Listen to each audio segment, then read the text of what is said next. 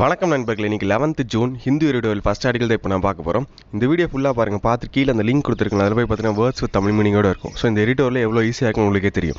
வாங்க ஆரம்பிக்கலாம். Look back in relief. அதாவது இந்த ஆர்டிகளோட தீம் என்ன அப்படின்னு பார்த்தீங்கன்னா on the migrant labour crisis. So crisis அப்படின்னா ஒரு நெருக்கடியான சூழல், இல்லை வந்து ஒரு துன்பகரமான சூழல் அப்படின்னு சொல்லணும்னா தான். அதாவது புலம்பெயர்ந்த தொழிலாளர் இருக்காங்க பார்த்தீங்கன்னா, அவங்க வந்து எவ்வளோ கஷ்டத்தை, எவ்வளோ நெருக்கடியான சூழலில் இருக்காங்க அப்படிங்கிறத பற்றின ஒரு ஆர்டிக்கல் தான் இது அப்படிங்கிறாங்க. The worst may be over for the country's interstate workers. அதாவது வந்து மோசமான நிலைமை வந்து இந்த புலம்பெயர்ந்த தொழிலாளர்கள் இத்தனை நாள் அனுபவிச்சுட்டு இருந்தாங்கல்ல. ஸோ அவங்களோட அந்த நிலைமை வந்து இப்போ வந்து அந்த மோசமான நிலைமைலாம் வந்து ஒரு முடிவுக்கு வர்றதுக்கான நேரம் வந்துருச்சு அப்படிங்கிறாங்க. Many have returned home. So வந்து நிறையா பேர் வந்து வீட்டுக்கு வந்து திரும்ப அவங்க சொந்த ஊருக்கே கிளம்பிட்டாங்க. More may be accommodated in Shramik trains scheduled to run, and some it appears do not mind staying where they are work for. Now that the unlock phase has begun in many parts of the country. So நிறைய பேர் வந்து Shramik trains மூலிமா வந்து அவங்களோட சொந்த ஊருக்கு அனுப்பி வச்சுட்ருக்காங்க. அதே மாதிரி பார்த்திங்கன்னா நிறையா பேர் பார்த்திங்கன்னா வந்து இன்னும் நிறைய பேர் வந்து அவங்க இருக்கிற இடத்துலையே வந்து, அதாவது வேலை செய்கிற இடத்துலையே வந்து தங்குறதுல வந்து அவங்களுக்கு பிரச்சனையே இல்லை. ஏன்னா வந்து நிறையா இப்போ அன்லாக் வந்து பண்ண ஆரம்பிச்சிட்டாங்க. அதனால் திருப்பி வந்து எல்லா விதமான நடவடிக்கைகளையும் ஆரம்பிக்க ஆரம்பிச்சிருச்சு. அதனால் வந்து அவங்க வந்து சொந்த ஊருக்கு போகாமல் இருந்த அந்த வேலை பார்க்குற அந்த இடத்துலையே இருந்து திருப்பி வந்து அவங்க வாழ்க்கையை வந்து நடத்துறதுக்கான எல்லா விதமான வழிகளையும் வந்து அவங்க பார்த்துக்கிறேன் அப்படின்னு சொன்னதுனால அவங்க அதே இடத்துல இப்போதைக்கு இருக்காங்க அப்படிங்கிறாங்க.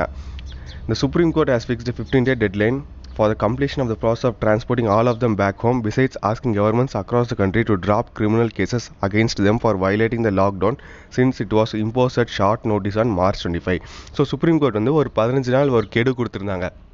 எல்லா ஸ்டேட் கவர்மெண்ட்டும் வந்து அந்த புலம்பெயர்ந்த தொழிலாளர் எல்லாத்தையும் அவங்களோட சொந்த மாநிலத்துக்கு அனுப்புறதுக்கான 15 நாள் வந்து டெட்லைன் கொடுத்துருந்தாங்க, கெடு கொடுத்துருந்தாங்க. ஸோ அதே மாதிரி பார்த்தீங்கன்னா இன்னொரு விஷயம் என்ன பண்ண அப்படின்னு பார்த்தீங்கன்னா, ஒரு ஷார்ட் நோட்டீஸில் ஒரு குறைந்த நேரத்துலேயே வந்து இந்த லாக்டவுன் அறிவிச்சதுனால அவங்க வந்து அவங்க சொந்த ஊருக்கு போக முடியாமல் போயிடுச்சு. அதனால் சில பேர் போனாங்களே, ஸோ அவங்க மேலாம் வந்து நிறையா பார்த்தீங்கன்னா கேஸ்லாம் போட்டிருந்தாங்க. ஸோ அந்த மாதிரி வழக்குகள்லாம் வந்து தள்ளுபடி பண்ணணும் அப்படின்னு வந்து சுப்ரீம் கோர்ட் வந்து எல்லா மாநில அரசாங்கத்துக்கும் வந்து சொல்லியிருக்காங்க அப்படிங்கிறாங்க. Pursuing the lockdown violation charge would have been an exercise in triviality in the face of desperation and despair this section of the population faced. So triviality அப்படின்னா என்ன அப்படின்னு பார்த்தீங்கன்னா ஒரு முக்கியமற்ற விஷயம் அப்படின்னு சொல்லணும்ல தான். டெஸ்பேர் அப்படின்னா ஒரு நம்பிக்கையின்மை அப்படின்னு சொல்லணும்ல தான். அதாவது பார்த்தீங்கன்னா இந்த லாக்டவுனை வந்து, அதாவது லாக்டவுன்லேயே வந்து அவங்க பார்த்திங்கன்னா ஏகப்பட்ட கஷ்டங்களை அனுபவிச்சுட்டு இருந்தாங்க. ஸோ அப்படி இருக்கும்போது அவங்க மேலே இந்த மாதிரி ஒரு வழக்கு தொடுக்கிறது அப்படிங்கிறது ஒரு முக்கியமற்ற விஷயம். அதாவது வந்து அவங்க வந்து ஒரு அந்த நம்பிக்கை இல்லாமல் இருக்காங்க பார்த்தீங்களா. அதாவது வந்து அந்த அடுத்து என்ன பண்ண போகிறோம், அடுத்து நம்ம வாழ்க்கை என்ன ஆக போகுது, வேலை எழுந்து போகிறோம் அப்படிங்கிற மாதிரி நிறையா ஒரு விரக்தியிலையும் ஒரு நம்பிக்கையின்மையிலும் இருக்கிற அந்த சூழ்நிலையில் அவங்களுக்கு இந்த மாதிரி ஒரு முக்கியமற்ற இந்த கேஸ் வந்து ஒரு பெரிய விஷயமா தெரியாது. ஸோ அதனால் அவங்க மேலே இருக்கிற கேஸெல்லாம் வந்து தள்ளுபடி பண்ண சொல்லிட்டாங்க அப்படிங்கிறாங்க. Notwithstanding lingering criticism that the Supreme Court's intervention on its motion may have come too late, there ought to be a sense of relief over the improvement in their situation.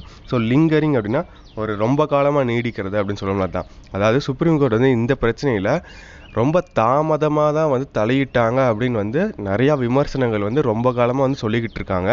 So அதை வந்து தவிர்க்கும் விதமாக வந்து, அதாவது ஏற்கனவே வந்து நிறையா விமர்சனம் வந்து வந்துக்கிட்டு இருக்கு. அதாவது புலம்பெயர்ந்த தொழிலாளர்கள் வந்து கரெக்டாக கவனிக்கலை, அதுக்கு வந்து சுப்ரீம் கோர்ட் வந்து தலையிட்டு மாநில அரசுக்கு எந்த விதமான நடவடிக்கை எடுக்கலை அப்படின்னு வந்து நிறையா பேர் வந்து ரொம்ப நாளாக வந்து சுப்ரீம் கோர்ட்டை ஒரு குற்றம் சாட்டிகிட்டு இருக்காங்க, விமர்சனம் பண்ணிகிட்டு இருக்காங்க. ஆனால் இப்போதைக்கு அதெல்லாம் வந்து இது பண்ணும் விதமாக ஒரு ரிலீஃபாக வந்து வந்திருக்கு. அதாவது வந்து இப்போ வந்து அந்த சிச்சுவேஷன் வந்து இம்ப்ரூவ் ஆக ஆரம்பிச்சிருக்கு. ஸோ சுப்ரீம் கோர்ட் வந்து இப்போ தலையிட்டு அவங்களுக்கு தேவைப்படுற எல்லா விதமான நல்ல நடவடிக்கைகளும் எடுக்கிறதுக்கு முன் வந்திருக்காங்க. ஸோ வந்து இந்த மோசமான சிச்சுவேஷனில் இது ஒரு இம்ப்ரூவ்மெண்ட் அப்படிங்கிறாங்க. Going by official claims by the center, as many as 57.22 lakh migrant workers have returned to their hometowns from the states in which they have been earning a living. So officials வந்து என்ன சொல்கிறாங்க அப்படின்னு பார்த்தீங்கன்னா, central government அந்த officials வந்து என்ன சொல்கிறாங்க அப்படின்னு பார்த்தீங்கன்னா, கிட்டத்தட்ட 57.22 57.22 lakhs புலம்பெயர் தொழிலாளர்கள் இருக்காங்க பார்த்தீங்களா, அவங்கள வந்து எங்கே அவங்க வேலை செஞ்சுட்டு இருந்தாங்களோ, எங்கே தங்களோட வாழ்வாதாரத்தை இருந்தாங்களோ அங்கேருந்து அவங்களோட சொந்த ஊருக்கு அனுப்பி வச்சுருக்காங்க இது வரைக்கும் அப்படிங்கிறாங்க. Given the scale of the unprecedented misery millions of them found themselves in over the last 2 months, the idea that both authorities and the courts are making an effort to ameliorate their living conditions is an undoubted source of comfort and relief. So unprecedented அப்படின்னா முன்னாடி எப்பயும் நடக்காத ஒரு விஷயம் நடக்கிறது அப்படின்னு சொல்லணும்ல, அதுதான் அன்பிரசிடென்டட் அப்படிங்கிறது. அமலிரேட் அப்படின்னு பார்த்தீங்கன்னா மேம்படுத்துறது அப்படின்னு சொல்லணும்ல, அதுதான். ஸோ அதாவது பார்த்தீங்கன்னா முன்னெப்போதும் இல்லாத அளவுக்கு ஒரு துயரமான சம்பவம் வந்து லட்சக்கணக்கான மக்கள் வந்து அனுபவிச்சாங்க. ஸோ இந்த 2 மாதம் வந்து அனுபவிச்சாங்க. ஸோ அதை வந்து தீர்க்கும் விதமாக, அதாவது அவங்களோட வாழ்க்கையை வந்து மேம்படுத்தும் விதமாக அந்த நிர்வாகமும் கோர்ட்ஸும் பார்த்திங்கன்னா ஒரு முயற்சி எடுக்குது. அவங்களோட வாழ்க்கையை வந்து மேம்படுத்துறதுக்காக இந்த மாதிரி ஒரு முயற்சி எடுக்கிறது அப்படிங்கிறது இந்த மாதிரி சூழ்நிலையில் ஒரு பாராட்டத்தக்க விஷயம். அவங்களுக்கு வந்து ஒரு சந்தோஷத்தை, ஒரு கம்ஃபர்ட்டையும் ஒரு நிவாரணத்தையும் அளிக்கக்கூடிய ஒரு பெரிய விஷயம் அப்படிங்கிறாங்க. What stands out in the response of the Union government to the crisis and to the myriad voices that raised concern over the tribulations of such a large section of citizens is the ferocity and bullheadedness with which it sought to deny the magnitude of their suffering. So மிரியாட் அப்படின்னா பார்த்தீங்கன்னா எண்ணற்ற, அதாவது வந்து அதிகப்படியான மக்கள், ஒரு infinite அப்படின்னு சொல்லணும்ல, அதுதான் வந்து மிரியாட் அப்படிங்கிறது. ட்ரிபுலேஷன்ஸ் அப்படின்னா ஒரு கவலைகள் இல்லை துன்பங்கள் அப்படின்னு சொல்லணும்ல, அதுதான் வந்து ட்ரிபுலேஷன்ஸ் அப்படிங்கிறதுக்கான மீனிங். ஃபெராசிட்டி அப்படின்னா பார்த்தீங்கன்னா ஒரு மிருகத்தனமாக இருக்கிறது இல்லை முரட்டுத்தனமாக இருக்கிறது அப்படின்னு சொல்லணும்ல, அதுதான். புல் ஹெட்டட்னஸ் அப்படின்னா என்ன அப்படின்னு பார்த்தீங்கன்னா ஒரு பிடிவாத குணம் அப்படின்னு சொல்லணும்ல, அதுதான். அதாவது பார்த்தீங்கன்னா யூனியன் கவர்மெண்ட் வந்து இந்த நெருக்கடியான சூழலில் வந்து, அதாவது எண்ணற்ற மக்கள் வந்து ஒரு குரலாக இருந்து இன்னும் எவ்வளோ கஷ்டப்படுறோம் அப்படின்னு வந்து சொல்லிக்கிட்டு இருந்தாங்க. தாங்கள் வந்து எவ்வளோ கஷ்டப்படுறோம், எவ்வளோ துன்பங்கள் அனுபவிச்சுட்ருக்கோன்னு வந்து சொல்லிகிட்டு இருந்தாங்க.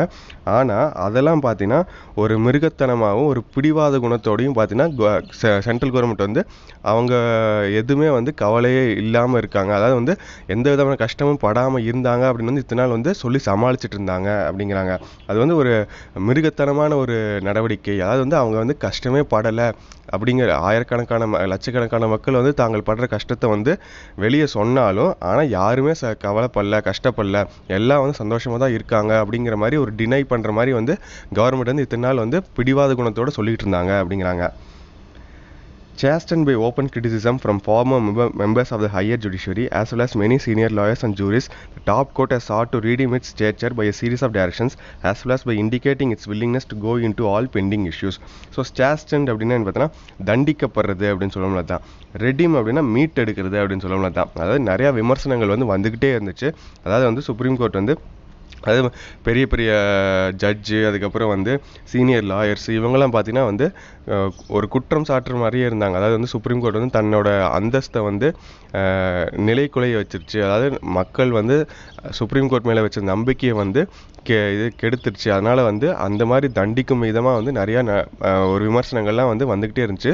ஸோ தங்களோட அந்தஸ்தை வந்து நிலைநாட்டணும் அப்படிங்கிறதுக்காக சுப்ரீம் கோர்ட் வந்து, அதாவது தன்னோட அந்த மரியாதையை மீட்டெடுக்கணும் அப்படிங்கிறதுக்காக சுப்ரீம் கோர்ட் வந்து இருக்கிற எல்லா பிரச்சனையும், அதாவது பெண்டிங்காக இருக்கிற எல்லா பிரச்சனையும் வந்து நாங்கள் விசாரிக்கிறோம், உங்களுக்கு என்ன பிரச்சனையோ அதை வந்து நாங்கள் தீர்க்கிறோம் அப்படின்னு வந்து இந்த மாதிரி ஒரு ஸ்டெப் எடுத்துருக்கிறது அப்படிங்கிறது ஒரு நல்ல விஷயம் அப்படிங்கிறாங்க. As part of its efforts, it made all state governments file comprehensive affidavits on the action they had taken to facilitate the return of the workers, provide them with immediate relief, and the arrangements made for food and water for them during train journeys.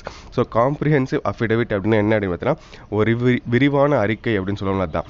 So அதாவது வந்து supreme court வந்து எல்லா மாநில அரசுகள்கிட்டும் வந்து ஒரு விரிவான அறிக்கையை வந்து நீங்கள் சமர்ப்பிக்கணும் அப்படின்னு வந்து கேட்டிருக்காங்க. அதாவது வந்து இந்த மாதிரி வந்து கஷ்டப்படுறாங்களே, புலம்பெயர் தொழிலாளர்களும் கஷ்டப்படுறாங்களே, ஸோ அவங்களுக்கு வந்து நிவாரணமாக நீங்கள் என்ன பண்ணீங்க, அதே மாதிரி வந்து அவங்களுக்கான நிவாரணமாக வந்து நீங்கள் என்னென்ன கொடுத்தீங்க, அதுக்கப்புறம் வந்து அவங்களுக்கு வந்து ட்ரெயினில் வந்து அனுப்பி வச்சாங்களே, ஸோ அப்படி அவங்க போகும்போது அந்த பயணத்தில் என்னென்ன சாப்பாடு கொடுத்தீங்க, அதுக்கப்புறம் என்னென்ன நடவடிக்கைகள் எடுத்தீங்க அப்படிங்கிற மாதிரி எல்லா அறிக்கையும் நீங்கள் வந்து கோர்ட்டுக்கு சப்மிட் பண்ணணும் அப்படின்னு வந்து சுப்ரீம் கோர்ட் வந்து சொல்லியிருக்காங்க அப்படிங்கிறாங்க. It has further asked the states to spell out their plans for registering all the workers, their skills, their areas of employment and the different welfare and employment schemes meant for them. So spell out அப்படின்னா வெளிப்படையாக விளக்குறது அப்படின்னு சொல்லலாம், தான். So அதே மாதிரி பார்த்தீங்கன்னா மாநிலத்துக்கிட்ட supreme court இன்னொரு விஷயமும் கேட்டிருக்கு. அதாவது வந்து வெளிப்படையாக ஒரு விஷயம் கேட்டிருக்கு. அதாவது பார்த்தீங்கன்னா இப்போ புலம்பெயர் தொழிலாளர்கள்லாம் வந்து இங்கே வேலை செஞ்ச இடத்த விட்டு திருப்பி அவங்க சொந்த ஊருக்கே போயிட்டாங்கல்ல. ஸோ அவங்க வந்து என்ன மாதிரி ஒரு ஸ்கில்ஸ் எல்லாம் வச்சுருக்காங்க, அதாவது அவங்க என்னென்ன வேலை செஞ்சுட்டு இருந்தாங்க, என்னென்ன வேலைகள் வந்து அவங்களுக்கு தெரியும், எந்த அளவுக்கு வந்து அவங்க வந்து ஸ்கில்டாக இருக்காங்க அப்படிங்கிற மாதிரி, அது என்ன வேலை பார்த்துட்டு இருந்தாங்க, அவங்க எந்தெந்த வேலைக்கெலாம் இனிமேல் பண்ணுறதுக்கு வந்து தகுதி உடையவர்கள் அப்படிங்கிறது மாதிரி அந்த டேட்டாலாம் கலெக்ட் பண்ணி, ஸோ அந்த மாநிலத்திலே வந்து ஏதாவது அவங்களுக்கான வேலை வாய்ப்பு இருந்தால் கொடுக்கலாம்ல. ஸோ அதுக்கு ஒரு டேட்டா வேணும்ல. அதனால் அந்த டேட்டாவையும் வந்து சுப்ரீம் கோர்ட் வந்து ஸ்டேட்ஸ்கிட்ட நீங்கள் சப்மிட் பண்ணணும் அப்படின்னு வந்து சொல்லியிருக்காங்க அப்படிங்கிறாங்க. Several problems remain, not the least of them being the lapses on the part of the authorities across the country in dealing with the crisis. So lapses அப்படின்னா ஒரு தோல்வி அப்படின்னு சொல்லணும்னா தான். அதாவது நிறையா பிரச்சனைகள் இன்னும் இருக்குது. முக்கியமாக பார்த்தீங்கன்னா இந்த நிர்வாகம் இருக்காங்க பார்த்தீங்களா, அவங்க அதாவது இந்த நெருக்கடியான சூழ்நிலையை எப்படி கையாண்டாங்க, அதில் என்னென்ன தோல்விகளை வந்து அடைஞ்சாங்க அப்படிங்கிறது வந்து இன்னும் வந்து வெளிப்படை யாருக்குமே தெரியல. அதாவது இந்த சுச்சுவேஷனை கையாண்ட விதம் வந்து தோல்வியை தான் தழுவி இருக்கு அப்படிங்கிறாங்க. The inadequacy of facilities for registering and identifying those who wish to travel and the paucity of timely information and effective communication relating to the movement of trains and their destinations were other issues. So paucity அப்படின்னா ஒரு பற்றாக்குறை அப்படின்னு சொல்லணும்னா தான். அதாவது இந்த மாதிரி வந்து யாரெல்லாம் வந்து தங்களோட சொந்த ஊருக்கு போகிறாங்களோ அவங்கள வந்து ஃபஸ்ட்டு ரெஜிஸ்டர் பண்ணணும்ல, நாங்கள் வந்து விருப்பம் தெரிவிக்கிறோம் அப்படின்னு வந்து சொன்னாங்கல்ல. ஸோ அது ஒன்று. அதே பார்த்தீங்கன்னா யாரெல்லாம் வந்து தங்கள் சொந்த ஊருக்கே வந்து போகிறதுக்கு விருப்பப்படுறாங்க, அதே மாதிரி பார்த்தீங்கன்னா அந்த என்னென்ன ட்ரெயின் வந்து எப்பப்போ போகுது அப்படிங்கிற மாதிரி நிறைய அந்த இன்ஃபர்மேஷன், அந்த தகவல் வந்து கரெக்டாக மக்களுக்கு போய் சேராத அந்த பற்றாக்குறையில் நிறையா இருந்துச்சு. ஸோ இந்த மாதிரி இருக்கும் சமயத்தில் இது வந்து எதை குறிக்குது அப்படின்னு பார்த்தா இந்த மாதிரி பற்றாக்குறையெல்லாம் இருக்குது பார்த்தீங்களா, அந்த தகவல்களை வந்து கொடுக்க முடியாமல் இருக்கிறது, அதுக்கப்புறம் வந்து அவங்களுக்கு தேவையான நடவடிக்கைகளை எடுக்காமல் இருக்கிறது, இதெல்லாம் வந்து அவங்க அதாவது அந்த கவர்மெண்ட் வந்து கையாளும் திறனை வந்து அதாவது தோல்வி அடைஞ்சிருச்சு, இந்த சுச்சுவேஷன் வந்து கையாளும் திறனை வந்து இழந்துருச்சு, இது வந்து அந்த கவர்மெண்ட்டுக்கு ஏற்பட்ட ஒரு தோல்வி தான் அப்படிங்கிறாங்க. Overall, the court's belated intervention has occasioned a moment of much needed introspection for everyone concerned on their responses, attitudes and shortcomings.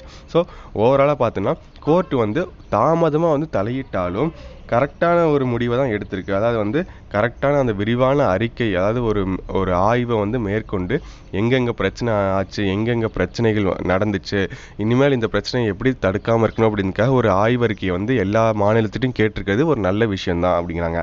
So இந்த ஆர்டிகளோட ஓவர்வியூ என்ன அப்படின்னு பார்த்தீங்கன்னா, introspection on the lapses that led to the migrant labour crisis is in order. அதாவது வந்து introspection அப்படின்னு பார்த்தீங்கன்னா ஒரு விரிவான ஒரு ஆய்வு அப்படின்னு சொல்லலாம். அதாவது வந்து இந்த லேப்சஸ் அப்படின்னா தோல்விகள் அப்படின்னு சொன்னேன். ஸோ எங்கெங்கே இடத்துல தோல்விகள் அடைஞ்சோம் அப்படிங்கிறதுக்கான அந்த விரிவான ஒரு ஆய்வை வந்து அதாவது இந்த மைக்ரண்ட் லேபரோட, அதாவது புலம்பெயர் தொழிலாளர்கள் வந்து இந்த பிரச்சனை வந்து மாநிலங்கள் எங்கெங்கெல்லாம் தோல்வி அடைஞ்சிருக்கு அப்படிங்கிறதுக்கான அந்த ஆய்வை வந்து மேற்கொள்கிறது அப்படிங்கிறது இப்போ நடந்துட்டுருக்கிற ஒரு விஷயம். அதாவது நடக்க ஆரம்பிச்சிருக்கு, அதாவது ஒரு ஆய்வு வந்து நடக்க ஆரம்பிச்சிருக்கு. ஸோ இது வந்து ஒரு நல்ல விஷயம். அதாவது ஒரு தோல்வியை வந்து எப்படி ஆச்சு அப்படின்னு நம்ம வந்து ஆய்வு செஞ்சால் தான் அதே பிரச்சனை திருப்பி வரும்போது நடக்காமல் இருக்கும்ல. ஸோ அதனால் இப்போ இந்த மாதிரி பண்ணுறது, கோர்ட் வந்து தலையிட்டு இந்த மாதிரி விஷயம் பண்ணுறது அப்படிங்கிறது ஒரு நல்ல விஷயம்தான் அப்படிங்கிறாங்க. ஸோ இதான் மக்கள் இந்த ஃபர்ஸ்ட் எடிட்டோரியல். கீழே அந்த லிங்க் கொடுத்துருக்க வேர்ட்ஸ் தமிழ் மீனிங்கோட இருக்கும். ஸோ கண்டிப்பாக அதுக்கு யூஸ்ஃபுல்லாக இருக்கும்னு நினைக்கிறேன். நன்றி, வணக்கம்.